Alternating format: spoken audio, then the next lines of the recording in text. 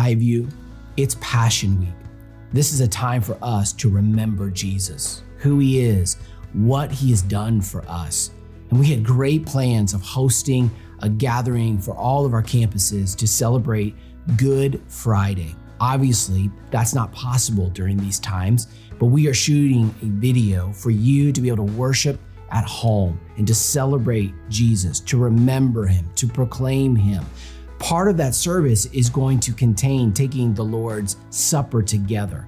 This is a time for families to be able to celebrate together. And we want you to be ready and prepared for that moment of worship. And so we're shooting this particular instructional video for you to prepare to get ready to take the Lord's Supper together. Dads, what a great reminder that we have the privilege of leading out in our families and leading our families to remember Jesus and to remember him in his great sacrifice, because he's instructed us to take the Lord's Supper as a remembrance and as a proclamation of who he is. So let's jump into the scripture. Turn with me to 1 Corinthians chapter 11. And there, in beginning in verse number 23, Paul writes for us, "For I received from the Lord what I also delivered to you, that the Lord Jesus, on the night when he was betrayed, took bread.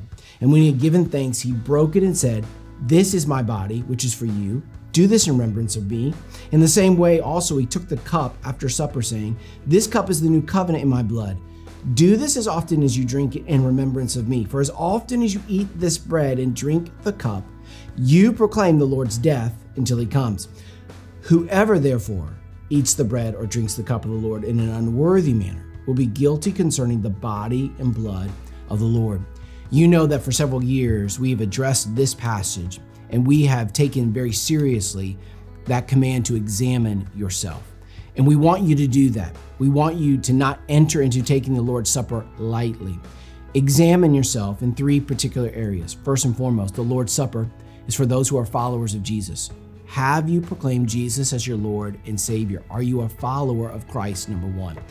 Number two, are you being obedient to him? And I mean taking steps of obedience that the Lord commands you to take as a follower of him very early on. One of the great opportunities that the Lord gives to us is to proclaim him publicly in and through believers' baptism. Have you followed him in and through believers' baptism, which is our way of proclaiming him publicly, that we belong to him, that we are a follower of him?